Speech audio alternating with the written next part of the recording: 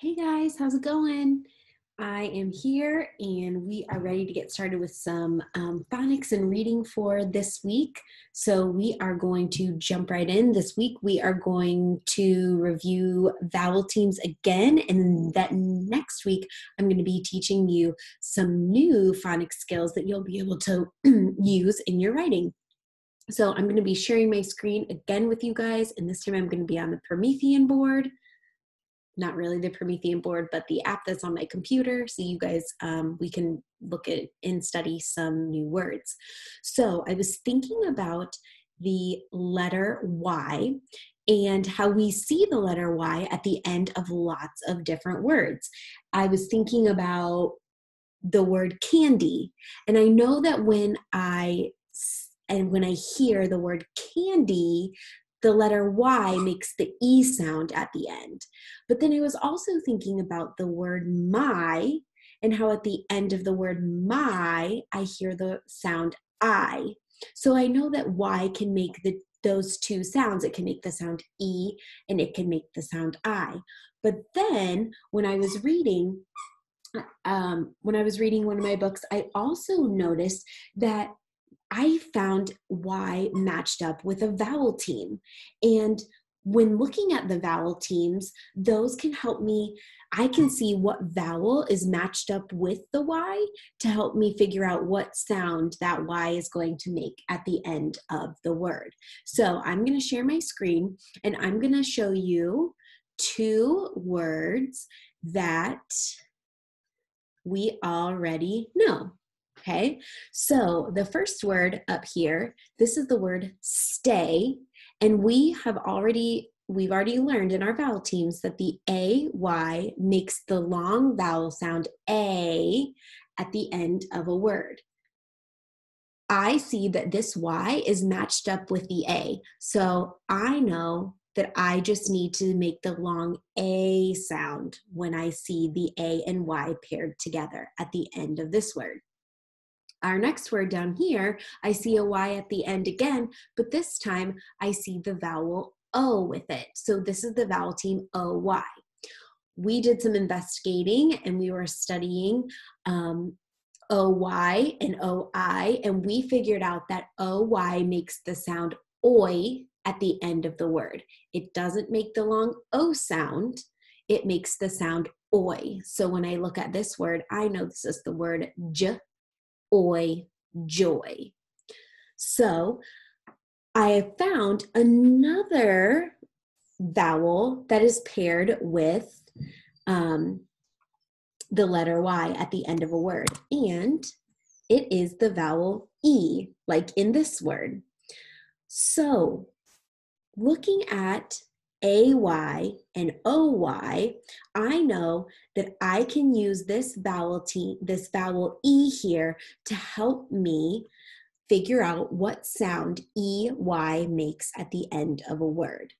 So looking at this, EY makes the sound E at the end of a word, and I can use this vowel E right here to help me know that E and Y together are going to make the long sound E at the end of a word. So I can go ahead and sound this word out. E, key. So this is the word key.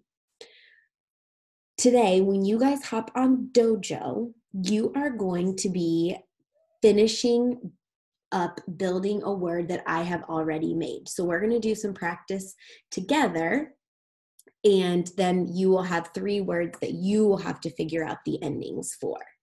Okay, so here I have the beginning of 3 different words up here on our board. 1, 2, 3.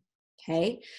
I am going to have to figure out, do I need to add AY, ooh, sorry guys, AY, OY, or EY to make this a real word? So remember, AY makes the sound A, OY makes the sound OI, and EY makes the sound E. So I'm going to add each of these sounds at the end and figure out which word makes sense. Okay, so if I have spur, ooh, 3 tricky letters. Spur, now I need to add an ending. Spur, A, spray. Let me try it with OY. Spur, oi, sproy. Ooh, that doesn't sound right. Now I can try it with E, spur, E, spree. I'm thinking AY sounds the best. So I'm going to add the AY right here to make the word spray. All right, cool.